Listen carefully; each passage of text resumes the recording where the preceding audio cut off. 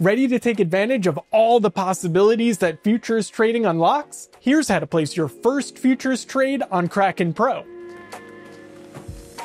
First, go to the Futures Market selector in Kraken Pro. From there, pick which asset you want to trade. Once you've selected the asset, you're able to choose whether you want to enter a long or a short position, as well as the order type that you'd like to use. After that, simply enter the size of your position, which can either be in terms of a quantity like 0.2 of a coin, or in terms of a cash value like $200. You can also choose if you want to use leverage to increase the size of your position. After you've checked over these details, you're ready to place your first futures trade. Once your trade executes, you can then monitor your position's real-time profit or loss under the position section of Kraken Pro. If you're using margin, make sure you keep an eye on your margin level to avoid being liquidated. You can also set stop losses and take profit levels right in the order form to help protect against significant losses or lock in profits. Rest assured, with Kraken Pro's competitive fees, intuitive functionality, and powerful tools, you'll have all the features you need